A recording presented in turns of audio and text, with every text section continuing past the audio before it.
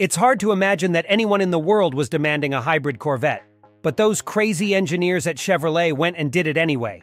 Meet the 2024 Chevrolet Corvette E-Ray. But if you're already angry at the concept, you shouldn't be.